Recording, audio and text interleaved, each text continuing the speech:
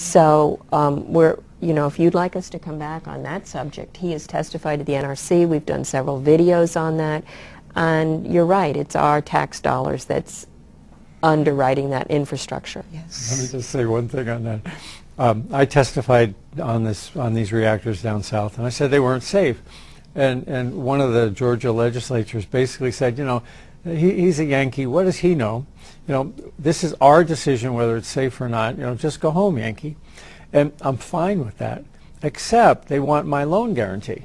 Right. So as a Yankee, they want me to guarantee their money, but as a Yankee, they don't want me to say, I question the safety.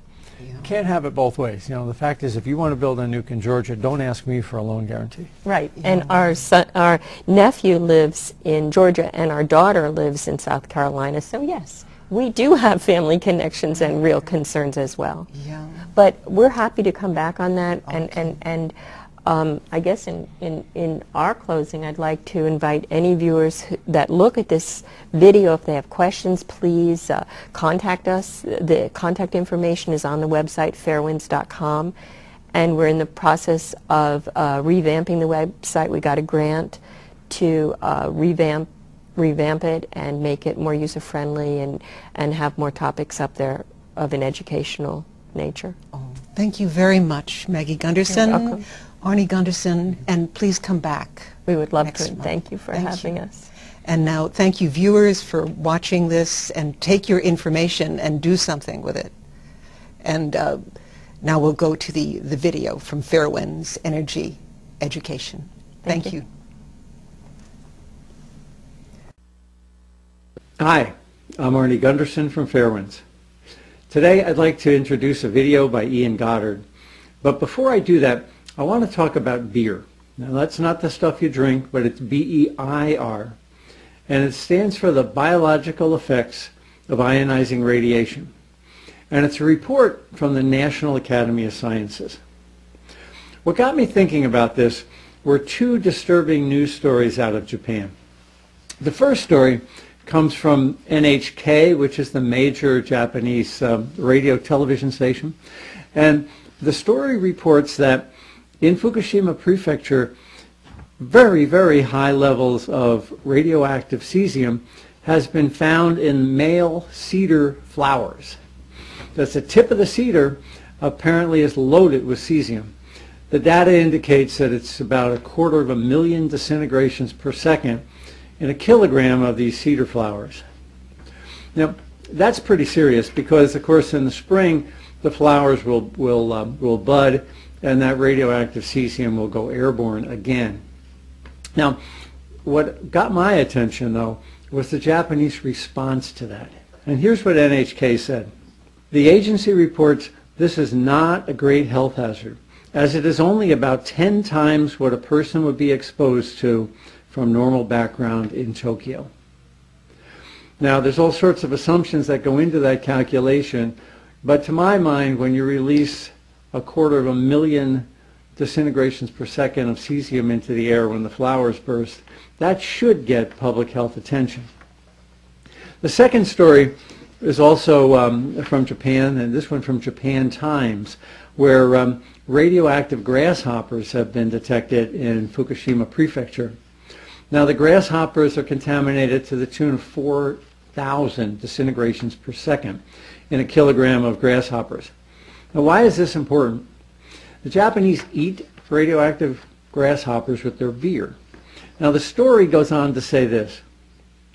The scientists think it's safe to eat the bugs because they're usually in snack-sized portions, crunchy soy-marinated locusts, enjoyed with a cold mug of beer. Now, I think drinking beer is fine, but when the bug you're eating has 4,000 disintegrations per second of cesium, that should be a concern to public health officials. That gets me to the issue of beer, biological effects of ionizing radiation. The beer report shows that radiation exposure and cancer rate are linear. What that means is it's proportional. The more radiation you get, the more cancer you're likely to get. The less less cancers come from lower doses. So if this is dose, and this is cancer, the line goes up and down in a straight line. That's what beer says. It's called the LNT, linear no threshold approach. And what that means in beer is this. If somebody's exposed to 100 rem, that's 1 sievert, the chances of getting cancer are 1 in 10. If you cut that in 10, so if somebody gets 10 rem, that's 100 millisieverts, the chances of getting cancer are 1 in 100. Going down one more, if you get 1 rem of radiation, or about 10 millisieverts, the chances of a cancer are about 1 in 1,000. Now in Japan, the Japanese government is allowing people to go back into these radiation zones when the radiation exposure is 2 rem. What that means is that they're willing to say that your chance of getting cancer are 1 in 500 if you go back into these areas that are presently off limits, and the exposure levels are 2 rem or 20 millisieverts in a year. But it's worse than that. The number that we're using in the beer report is for the entire population, old people and young. And old people are going to die of something else before cancer gets to them, whereas young people have rapidly dividing cells and they live a longer time, so they're more likely to get cancer. So if you go into the beer report and you look at table 12D, you'll see that young women have it 5 times that number chance of getting cancer than the population as a whole. So young girls in the Fukushima prefecture are going to get 5 times the exposure they would get from 2 rem. That means about 1 in 100 young girls is going to get cancer as a result of the exposure in Fukushima prefecture. And that's for every year they're in that radiation zone. If you're in there for 5 years, it's 5 out of 100 young girls will get cancer. Now, the beer report only addresses cancer, and of course there's other effects of radiation that are not included in beer, so it's actually worse than that. 2 more items. The first is that the beer report does not address hot particles. Now, we've been over that extensively on the site, and you'll see that imbibing it, a kid gets radioactive cesium on their hands and they swallow it, or breathing it in is not included in the beer report. And the last piece brings us over to Ian Goddard's video. And that's this assumption by the Japanese and International Atomic Energy Agency that at some point this radiation is really so hard to measure it doesn't count anymore. Well, the data indicates that just the opposite is happening. And that brings me to Ian Goddard's video. I'll be back at the end of the video to try to summarize everything we've talked about today. Following the Fukushima nuclear disaster, the Japanese government raised the level of allowable radiation exposure from 1 to 20 millisieverts per year, even for children. On April 19th, the Ministry of Education, Culture, Sports, Science, and Technology announced that the amount of radiation a child can be exposed to in 1 year is 20 millisieverts. Officials proclaim that 20 millisieverts per year is safe, but is it?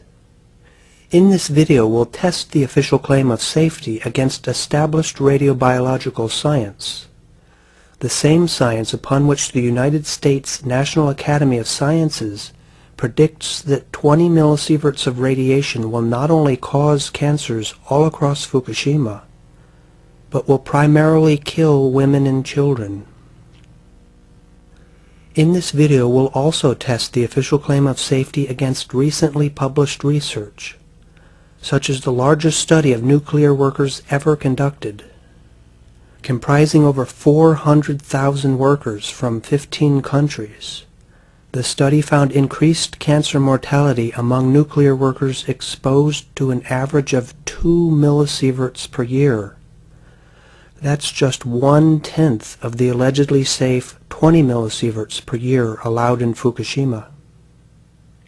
In this video, we'll see that the public is being misled by governments and major media into a false sense of safety regarding nuclear fallout, obstructing the ability of citizens to be fully informed so that we can make sound decisions that direct our democracies to safe energy futures.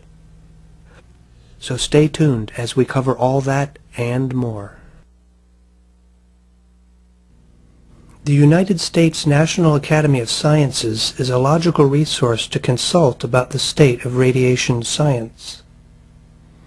And the Academy regularly publishes reports on low-dose radiation risks. The reports are based on decades of epidemiological and radiobiological research, from which risk-predicting models are built.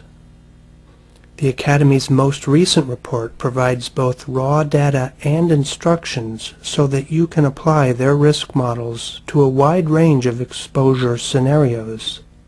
We can therefore find the cancer risk of 20 millisieverts.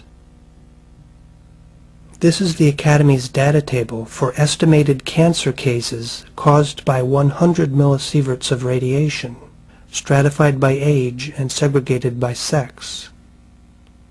Highlighted in yellow are the predicted number of cases for all cancers per 100,000 persons.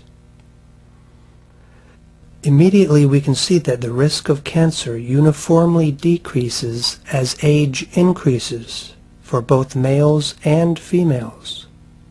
In other words, children are most vulnerable to radiation. Plotting these data yields this graph. This cancer risk graph keeps this shape irrespective of its dose. This shape is therefore the face of radiation-induced cancer risk across the human lifespan. Following the Academy's instructions on scaling the model to specific doses, the y-axis is recalibrated to the predicted cancer cases caused by the allegedly safe 20 millisieverts. And here in turn are recalibrations for 10 and for 2 millisieverts. According to the Academy, there is no harmless dose of radiation. So, obviously 20 millisieverts is not safe. But what's most remarkable is that children, and most especially girls, are the most at risk of radiation-induced cancer. In fact, girls are almost twice as vulnerable as same-aged boys, and a 5-year-old girl is 5 times, and an infant female 7 times more vulnerable than a 30-year-old man. These data from the National Academy of Sciences are freely available to all major media and government officials. Yet rather than informing the public of the actual state of radiation science and the real risks of nuclear power, they lead us instead to believe that 20 millisieverts of radiation is either safe or its effects are a complete mystery. Residents traveled to Tokyo to protest after the government loosened safety limits, despite the fact that the long-term impact of low-dose radiation is unknown. The long-term impact of low-dose radiation is unknown. Even worse than a failure to inform, major media lead the public to believe that scientific models of low-dose radiation risk, such as we've just reviewed, don't even exist. Yet outside the media's cocoon of blissful ignorance, science marches forward, further characterizing the risks of low-dose radiation. And the flow of incoming evidence, published since the Academy's last report in 2006, suggests that the Academy's risk model is either accurate or may underestimate risk.